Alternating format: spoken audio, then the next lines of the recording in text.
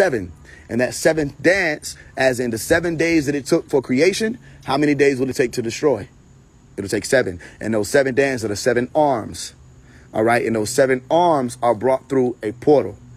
All right. And that portal, okay, is place. And that mourning process, through that mourning, people think mourning means a bad thing. We say good morning. Okay. Well, there is a good to mourning, because if you're mourning, well, then there will be a process of your healing if you allow yourself time to grieve. It doesn't mean that the mourning itself is supposed to be good. No, but that good mourning, all right, will allow for you to grieve and recover. If you run and act like there has been no destruction, okay, and you just try to build something else, there will be no foundation. All right. And you need a foundation. But what is the foundation phase? What is the right angle? You have to have the right angle. OK, cool. What is the right angle? 90 degrees. All right. What is the 90 degrees? It's the 7. And you can only see that if you draw the 7 the right way. The right way. You understand? As in, what is the right way? This would be the 7. Let's see if I can get some better representation here. This nigga must think he'll teach us some shit. We outside teaching. I remember the used to take you outside. Boom. So there's your 7. The 7 is the right angle.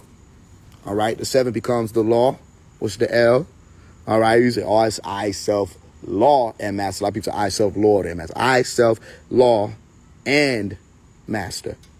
Okay. These are different characteristics that you will point out, attributes that you will point out about what you call the self. Okay. But this right here is a 7, but it's the right angle and it's 90 degrees.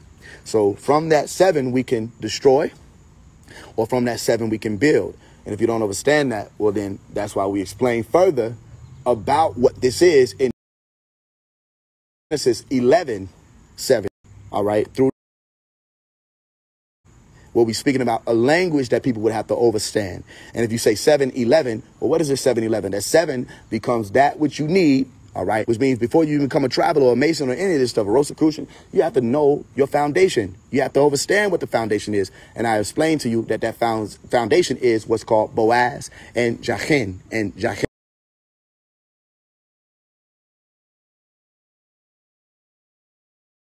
is the one who establishes, and Boaz is the one who has strength. So if we establish strength, then we set up what? 11. So if I know how to build, then I know how to destroy.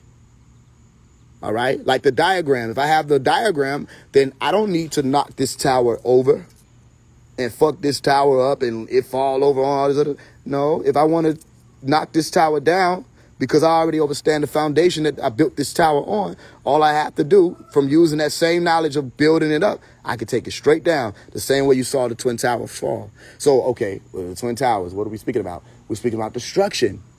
Because 9:11, Revelation chapter 9, verse 11, speaks about Apollyon and Abaddon, which were the words, literally the words for the destroyers or the destruction, which becomes the Twin Towers, where you see it as twin attributes, all right, but it's really one word when you put it together that says destroyer.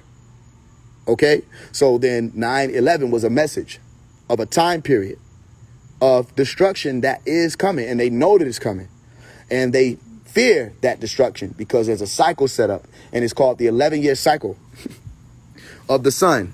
You can call it a coincidence if you want to, but the 11-year cycle is every time that 11-year cycle come around, they hold their breath because they don't know if this will be that 11th year cycle, that gateway, because that's what an 11 is. You can walk straight through. It's the pylon or the pulon, as we called it. Okay, but the pylon or the pulon, we say pylon in ancient Egypt is just different structures, 2 different structures, right, that you walk through as a gateway. So if as a mason, I walk through here as an enter the apprentice, was the first level you go through, and I go through and I meet Boaz and I meet Jachin, all right? Like if I ask a brother, yo, you ever met Boaz and his family? He should be able to explain to me he has. What the fuck they be talking about? As we speak, is 111. But they don't be knowing what the hell they talking about. I can explain to you what I mean by Boaz and his family. Well, I mean Boaz as in Boaz, Jachin. But who is his family? Well, who was Boaz's wife, the one who nobody speaks about? You didn't give me Ruth as a traveler. I had to find Ruth. You gave me Boaz and Jachin, but you didn't give me Ruth. She was hidden the same way Amunet was hidden, a word meaning hidden one. Okay? You hid the woman. Asherah, one of the trees, was hidden. You didn't tell me about her, the tree of life. You said they were being cut down, or the trees were being cut down, or Asherah as a tree was being cut down, or the cherry tree was being cut down. But what about Ruth? or Ruth? What about her? Well, what does Ruth mean? Ruth means friend. All right. And in Masonry, we speak about friends often, because a friend is somebody who went through as an initiate. If you didn't become an initiate, how could you be a friend? You don't know what we've gone through. You understand? That's how they speak. You only an eavesdropper, which means that you're listening in on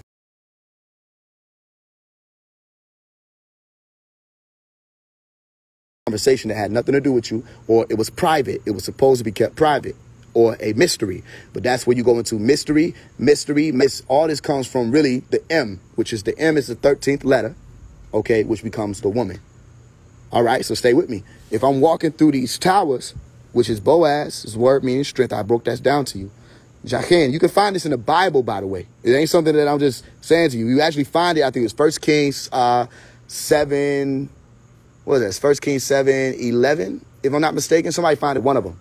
All right, but it's right there in 1 Kings chapter 7. You will find about Boaz and Jachin.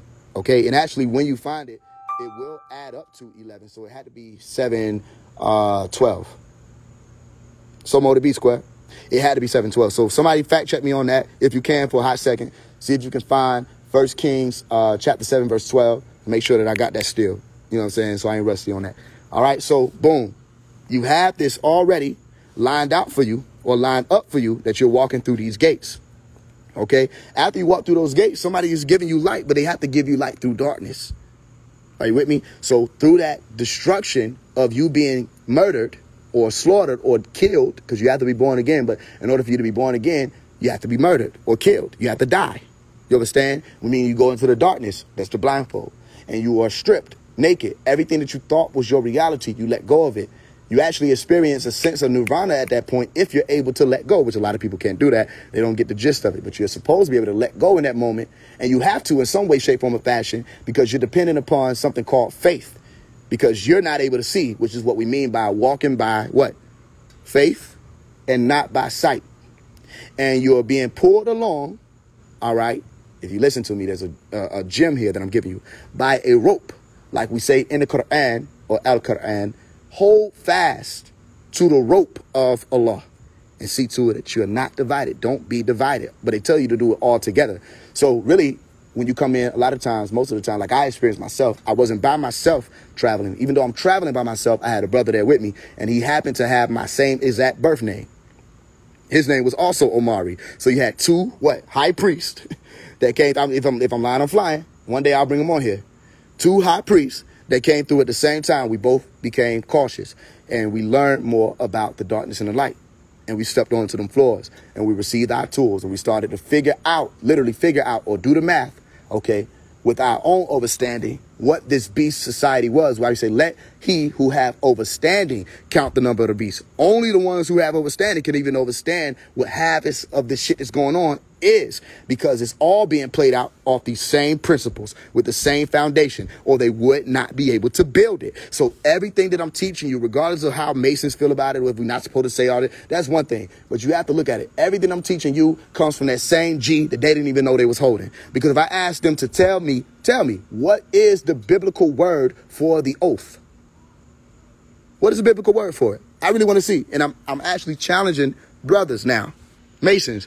What is the biblical word for the oath? Not the Hebrew word. I gave you that. The oath, O-W-T-H, would have given you the word sign. Okay? All right?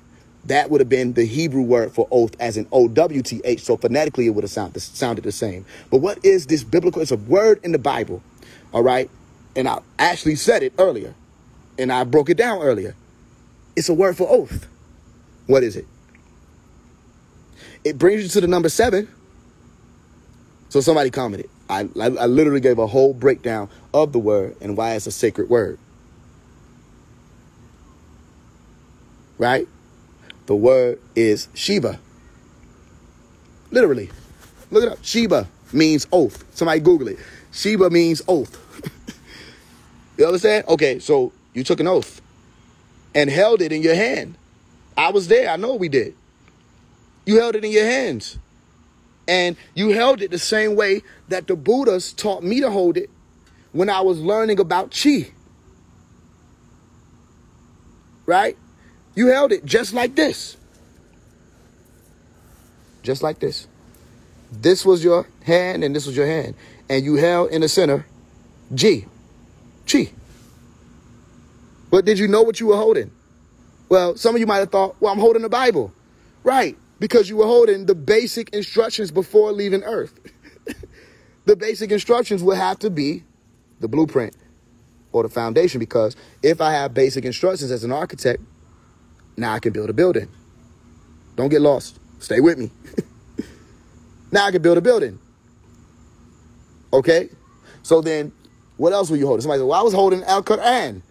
Okay, well, if you were holding Al-Quran, you were holding a recitation of that which was the Torah. And the Torah is still the pillars. Because if I'm saying Torah, I'm talking about a tree that was really a double stump tree. You would have to be, because you say the tree of knowledge of good and evil. So this was the Torah. The word Tor, meaning Tob, Tobi, or Tob, meaning good, and Ra, meaning evil. So you were holding the Torah. If you're holding the Quran, you're holding a recitation of that, which was the law, and more revelation being brought to it, which word revelation, the light, okay, or Quran, corona, the light. Okay, so then you see the sun on the top of the Quran. You see Shams on the cover of Al-Quran. You see it. All right? All right, boom. Boom. So then everything has to tie into each other, doesn't it? It seems like it does. It seems like all of these things are connected. It seems like all of this is being left in some type of message of mathematics. And then it just so happens to be that if I'm going from, and you'll find this in the depictions, we put it there, that when you go from Boaz to Jachin, you actually find that you have a moon, and found, if you go look up the Masonic pillars, you'll find a moon and a sun. All right, the same thing we taught in the Hermetic principles. How many Hermetic principles were there? Somebody comment the number. How many Hermetic principles were there?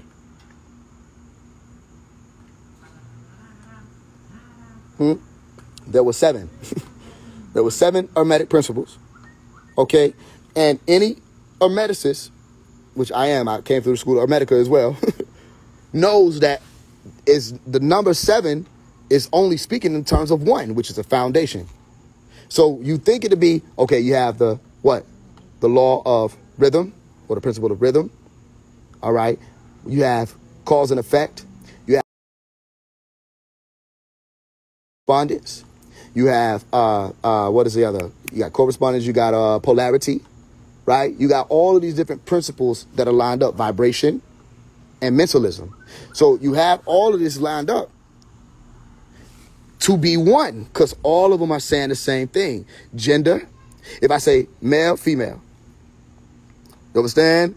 Vibration. Well, how is vibration too? Because in order for something to vibrate, it has to at least move from one space to another. Vibration. In order for there to be some type of rhythm, it has to nod. You don't just nod upward to say what's up. You say up and down. Nod. You understand? You know, even mentalism, you have left and right of your brain. Okay, so everything was dealing with the same thing. It's all one. It's all connected. So the Hermetic principles also illustrated there were to be 9. You feel me? So the point that I'm explaining here is when we're speaking in terms of ascension, you have to have some type of understanding of science. If you want to be some type of spiritual guru or Buddha yourself or Christ, you can't think that Jesus was walking around here and didn't know science. If you believe in this. Just to say that you were, right, believing in that. You couldn't think that you had an ascended master who didn't know how to count. You can't tell me you had an ascended master. That's why I tell you, go look at people like Brahmagupta. These people were the ones who introduced the sciences to what you call gravity. You know what I mean? You think Isaac Newton, who the fuck is that? You go back there, you go back 2,000 years ago, be like, what the fuck is an Isaac? And an apple on the tree. You understand? All of that is allegory. No. That knowledge that you're speaking about from that fruit was passed on. You feel what I'm saying? Well, as you get into the Sanatani. But the passed on of information were the ones who, these were scientists that say, yo, we're going to record this for you. We might put it in allegory over here. We might put it in some folklore. Okay? But we're going to record it for you. And you will be the scientist who can. So why do you think to this day the physicists study the Quran? The Quran is studied by the physicists to this day. And to help them develop further all of their theories and what the quantum physics and wormholes are, they refer to the Quran. When Hitler was building his weapons, or his secret science weapons, which they didn't really tell you about all of them, that's the point of it. It was called secret science for a reason. When they were building his weapons, all right, or these advanced arms, they called them miracle weapons. But why do they call them miracle weapons? Because mere occult were sciences that were hidden from the pyramids. Well, why do you say that? Because that's what the word miracle is. And I broke that word down for you. If anybody ever want to play. No, it's right there. It's in the genes to activate, by the way. A lot of this is going to keep coming. Mere occult. If I say mere, it's a word that means pyramid. And the word occult means occult. All right, or it's occult. So mere occult phonetically is to say mere occult, or the hidden sciences of the pyramid, meaning whoever the masters were in ancient Kemet, as you call it. All right. You understand? They charged their pyramids with psi-org energy. Somebody tell me how they did that. You feel what I'm saying? Exactly. It was Thoth, or one of the supreme grandmasters, the original supreme grandmasters or master scribes. And yes, occult does mean hidden. So when Jesus was doing miracles, explain how he did it. How did he turn water to wine? Ask your pastor to explain it, and they'll only say what? That it was a work of God. Now, this is a fact, because he was only replicating a work of God.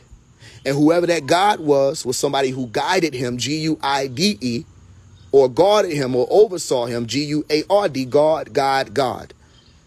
All right, to help him understand that science, to teach it however he taught it. You understand? There are a lot of sciences that are hidden in these books. And these sciences were what called the high priest. So my name means the highest priest. If you look it up, Omari, it means the highest priest. What do you think was going to happen? And if I'm going to embody it and stay true to that name, not to say that I'm the only one named Omari, but to embody it and stay true to that name, I had to become a scientist. You know, and it didn't always feel good, because, you know, you grow up, everybody's having a good time, you know. For some reason, you feel like you have to focus. But I don't frown upon people. I would have loved to just, you know, ran around chasing tail, you know, going to the club, partying, smoking, drink. I would have loved to, you know, do whatever the people was doing that seemed like they was enjoying themselves. I would have loved to just be able to, but I couldn't do it, because I always would feel like in any of those environments, I'm wasting time. So I dedicated the most of, not to say I never went out and did my thing, but I dedicated the most of my life to being able to understand these sciences.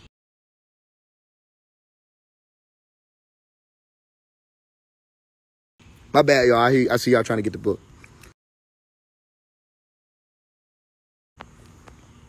Let me put it for y'all. You got to send your donation and your email to this Cash App. Any donation, no matter, any amount. I have people send some of everything.